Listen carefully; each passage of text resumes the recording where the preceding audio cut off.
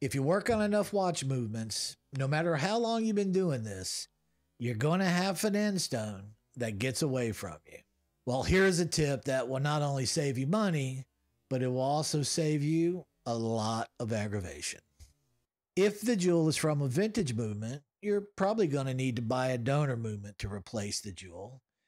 And if it's from a modern movement, at the very least, you're going to need to replace the entire jewel setting. To easily find a watch jewel, all you need is this inexpensive UV flashlight. Now, I've bought the $6 ones, and what I found is that they all had problems with the on-off switch not working right.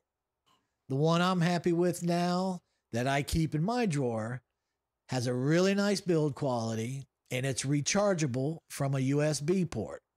Considering that it costs less than one jewel setting, or a donor movement for that matter, this is really a no-brainer. It's not a matter of if you will need it. It's a matter of when you're going to need it. Now, if you have a jewel get away from you, the first thing you want to do is stop and freeze your position. Use the UV flashlight first to check your arm and chest area, then shine it on your bench.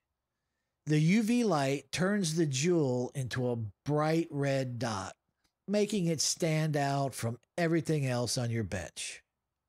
Now, once you spot the jewel, consider that maybe your tweezers need to be dressed, or you need to use a lighter touch when you're handling and picking up jewels. And there you have it. Finding watch jewels. Now you know.